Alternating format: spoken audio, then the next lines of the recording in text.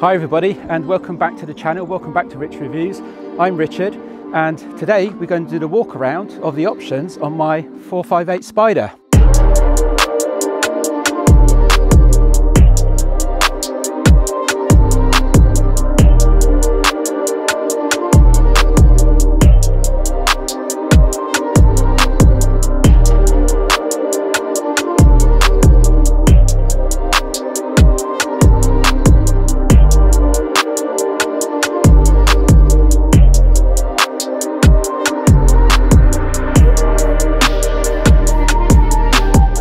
So we left off, we just covered off the steering column and the electric steering column. So that would be an actual option that you can either delete that as an option if you want, and you can have a manual steering column adjustment, or you can have the electric column adjustment. And as I say, we're unsure. If you can drop some comments below if you know any different, whether or not that was a cost option or not for the electric steering adjustment.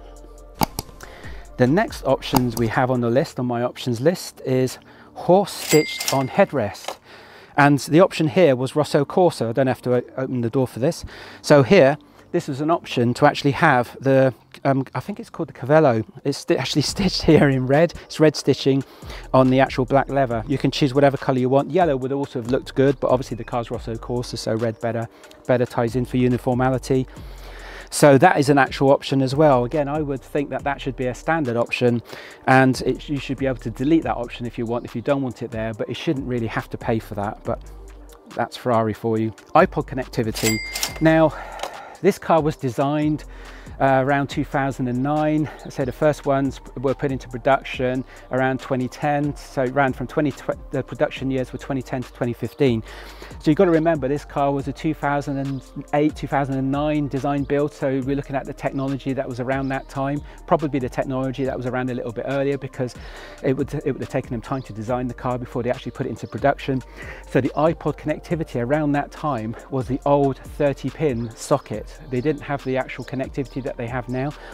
So iPod connectivity means that you get a 30-pin fly-out lead in the actual console, in the glove box console section. Now what that enables you to do is you can connect an old style iPod, and it will actually function and stream music from that device through the actual 30-pin connection, or what is commonly managed, or there's various options that you can do as well with that. You can also, the system has a hard disk, we get onto that a little bit later, but the system has a hard disk, so you can actually copy media onto the actual hard disk and then play it from the actual interface, but the interface is terrible on these Ferraris. So you can connect a Bluetooth streaming device, which is what most people do, to the actual 30-pin connector, and you can stream your music to that Bluetooth device via your iPod, or any other device that you've got. Now, the common item that is used for streaming the music is called a Bovie, but in actual fact there's a more modern version which is more reliable out now, and it's called the AirDual InVeri. The AirDual InVeri, as a detail, is an upgraded version of the Bovie, so it's more advanced in its firmware, therefore the connectivity is more reliable. And this actually, the AirDual InVeri works very well on this car, whereas the Bovie is hit and miss, or has been hit and miss. And I did have a Bovie before, and I upgraded it to the InVeri version, so that actually works quite well. Now that's just the iPod connectivity, that's not the stereo system. More on that later. So next we have on the list a radio navigation system. Now, and radio navigation system is next on the list, and radio navigation with Bluetooth, it says. So in effect, that means that you have a navigation system embedded into the actual dashboard system and into the screen system. And that navigation system will connect to your phone via Bluetooth. So you have a Bluetooth connectivity for your contacts and such like for navigation. It's not actually as good as you think. It doesn't automatically stream up your contacts, or it certainly hasn't done when I've tried it tried that functionality anyway. But it provides in effect a sat-nav option, and it will communicate the commands from the sat-nav to your phone via Bluetooth. Now you'd think logically that that would automatically mean that the Bluetooth connectivity would provide audio music streaming, but unfortunately it doesn't. I mean, it's crazy, I know, but it just provides that Bluetooth connectivity for the sat-nav voice commands. So this has the radio navi communication system. So I have the upgraded radio system on here and the navigation system. Next we have something called internal use.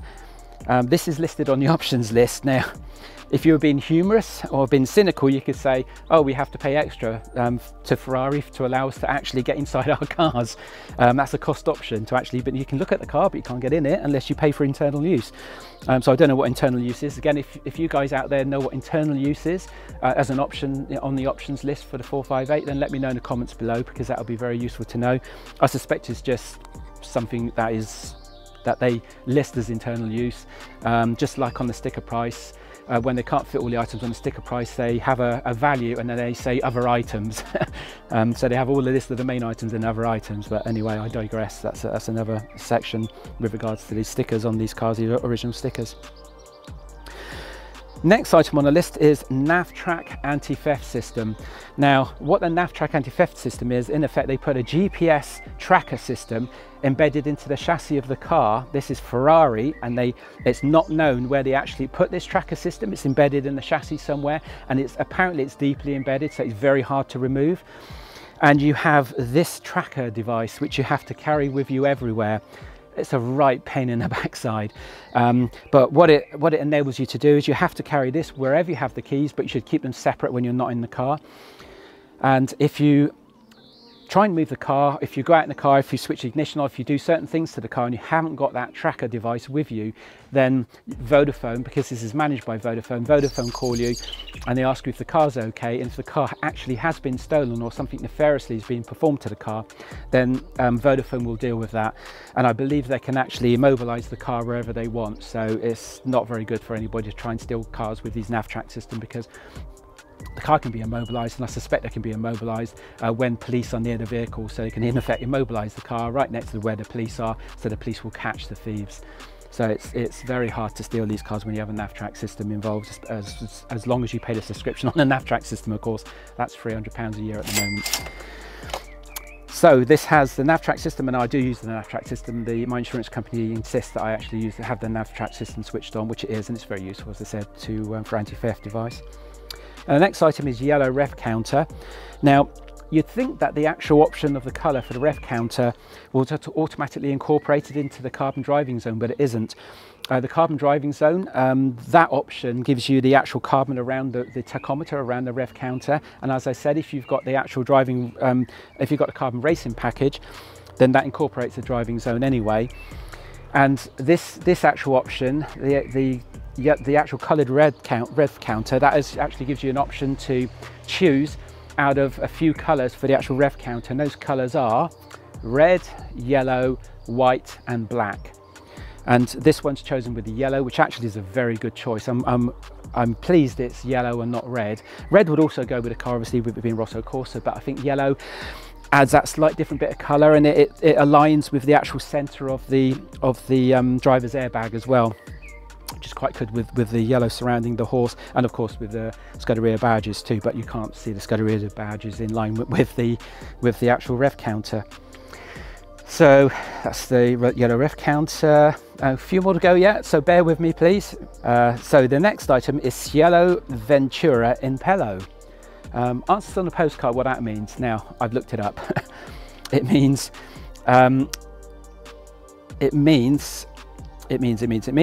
leather headliner in black. So when you have the roof up, it's a hard top roof obviously on this car. When you have the roof up, the actual headliner is in leather. So it's a more advanced.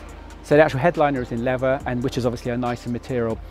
One of the options, as an aside, one of the things you've got to be careful of with some of these cars is I think it's more with the Italia, is where the actual roof, the headliner, actually droops down. So sometimes you actually have to re-glue the roof back on again, the actual headlining back on again. No issues with this one. As I say, this has the leather option as well, which is more advanced and a nice option to have.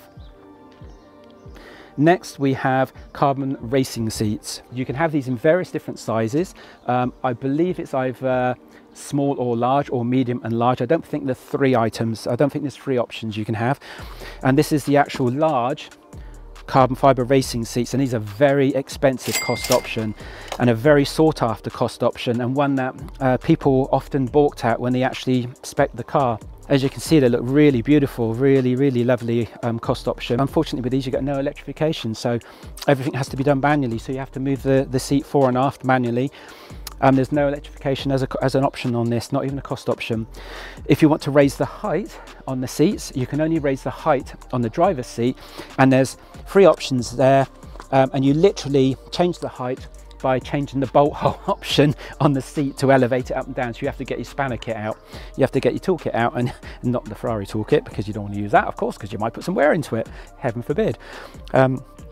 So you have to actually change the settings by actually manually changing the fixations on the actual seat to raise it up and down. This is on the lowest option now for me because I'm quite tall. Next option, high power hi-fi system.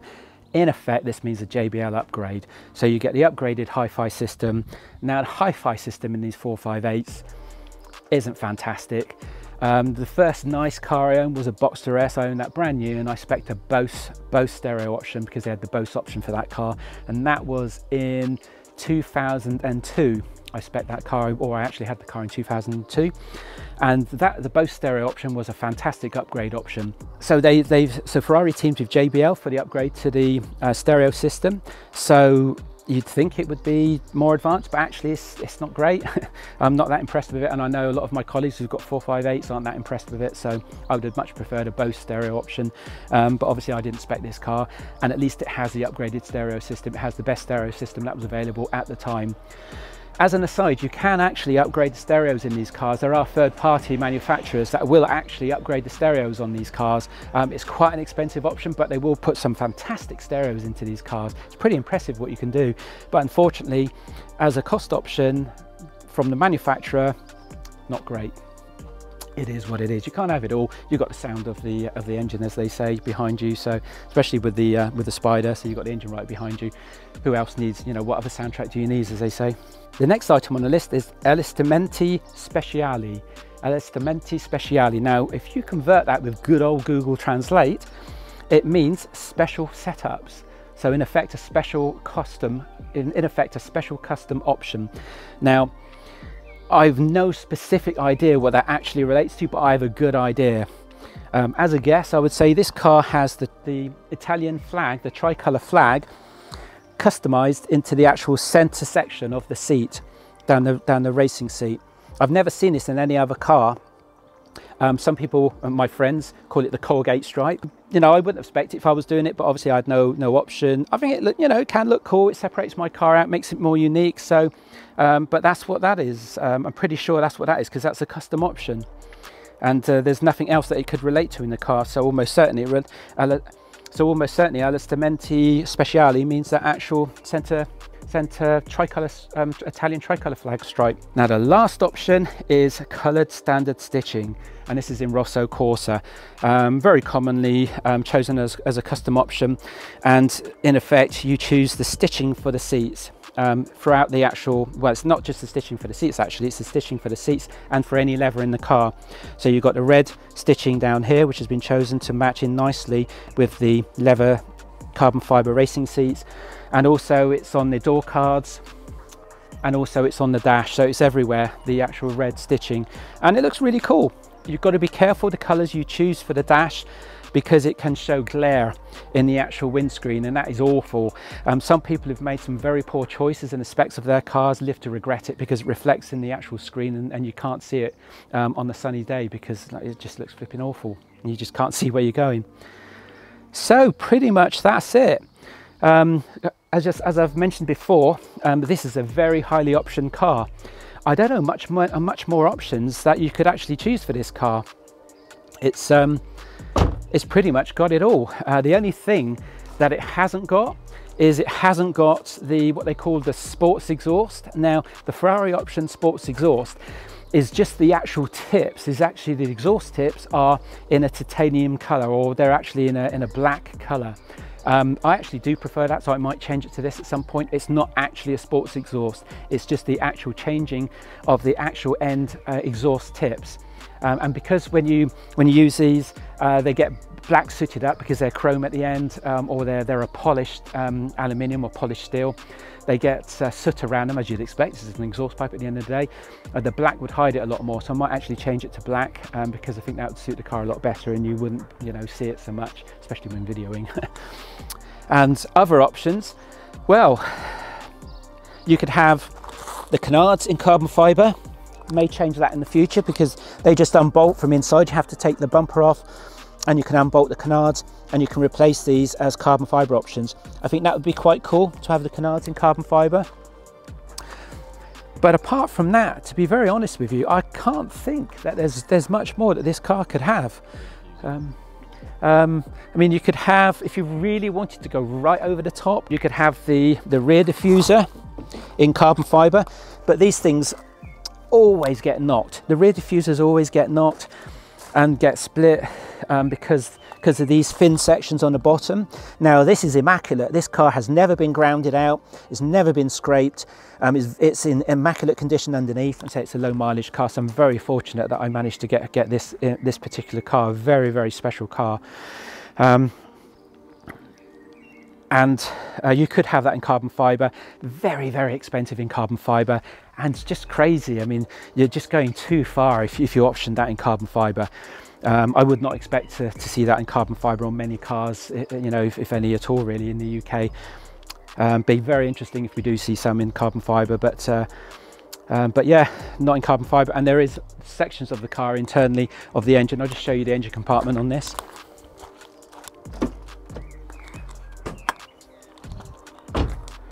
Of course, this car has all been film wrapped.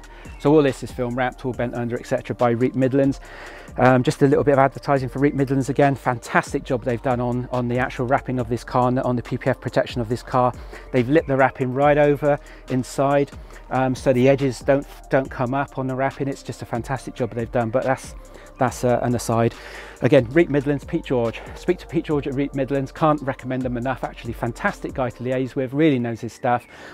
Get in touch with him. You know, if you want to do any PPF options on your car. I live in Wiltshire. I had to trailer my car to Leicester. I was willing to do that rather than go anywhere else because Pete George was fantastic and was the guy to do this work. I'm very fastidious, and he did a fantastic job on his car, and just as you'll see from the video you're looking at now.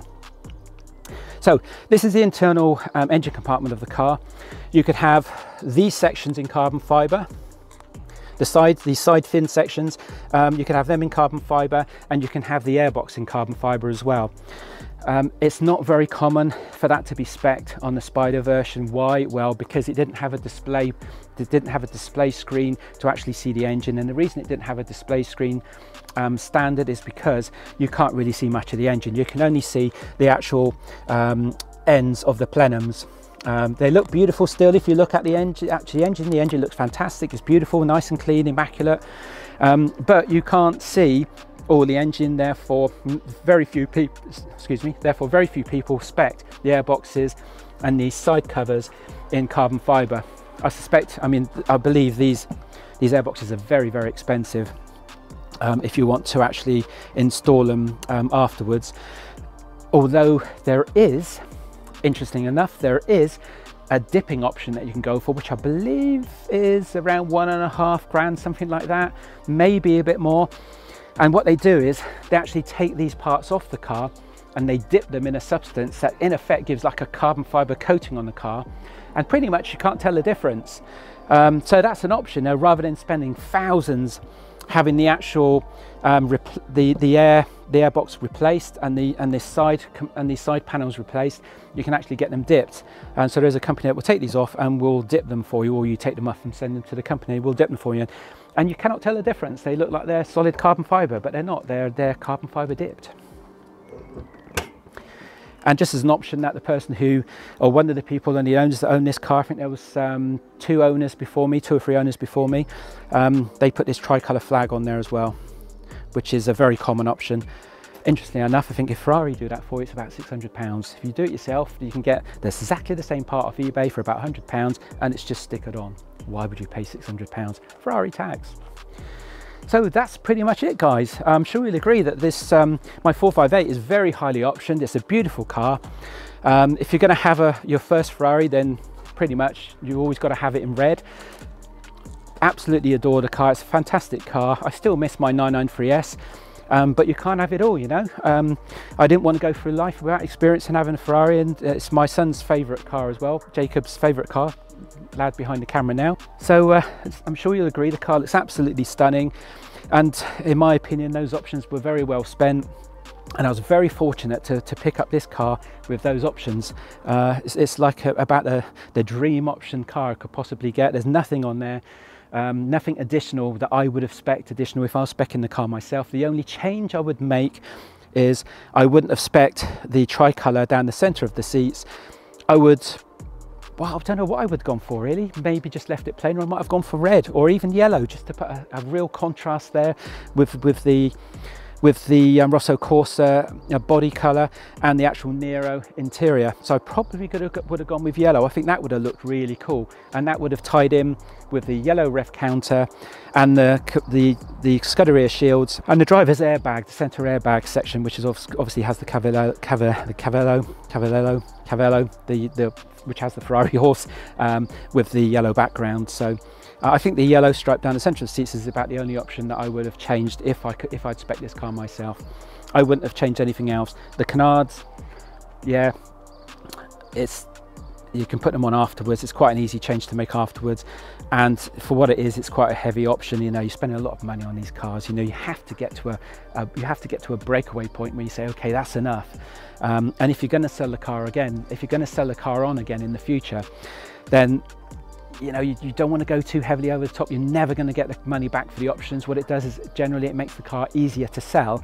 It doesn't give you more money necessarily for those options. It just means that your car will come higher in the list of against other cars, against other comparable cars. With the better options on there, it will come higher in the list for other people to choose your car over other people. So that's generally what the options give you, unless you have a really poor options list, and then it can be a bit of a nightmare to sell. Pretty much, if I was going to say the priority options to get on specification for a 458, if you're looking to buy one for resale, to actually resell in the future at some point, lift is always one that is a nice to have. You don't need it on the 458. As you can see, the car is high enough anyway. I use it because I've got it around certain speed bumps. If I'm unsure, then I put lift on because it covers me, you know. But if I didn't have it, you know, it's no bliss or blage because these cars are high enough anyway. Essential, I would say, is carbon fiber racing seats. That's an essential requirement for these. It really helps to sell these cars, and they're really, really comfortable as well. It's just what people want. They want the carbon fiber racing seats. So I was very lucky that this has got the carbon fiber racing seats. The carbon fiber inside the car, say this has got the racing package, which pretty much gives you everything. But you need minimum carbon fiber driving zone. Minimum, you need the carbon fiber driving zone. The rest of the dashes are nice to have, and say this, you know, the rest of this car's got many other options on it as well, which aren't essential requirements. But I'd say those are the minimum requirements. 20-inch forged wheels as well. I would say those are a good. And Scuderia badges, of course, you know. But that's a given. Anybody would choose Scuderia badges. So that's the end of part 2 and the end of the options list video for our 458 Spider. I'm sure you'll agree, it's a very heavily optioned car, and it's almost like the dream spec you could have on the car. Thanks a lot for watching, guys. If you like the video, please make sure you click like and give it a thumbs up. Very important for the good old YouTube algorithm. Please make sure you're subscribed if you're not subscribed already, and tell your friends all about Rich Reviews and the great content that we're delivering. And some great video content to come. We've got 3 or 4 videos already in the pipeline that are already recorded, and they'll be dropping on subsequent drop days on Friday at 6 p.m. Thanks a lot for watching, guys. Take care, and we'll see you in the next video.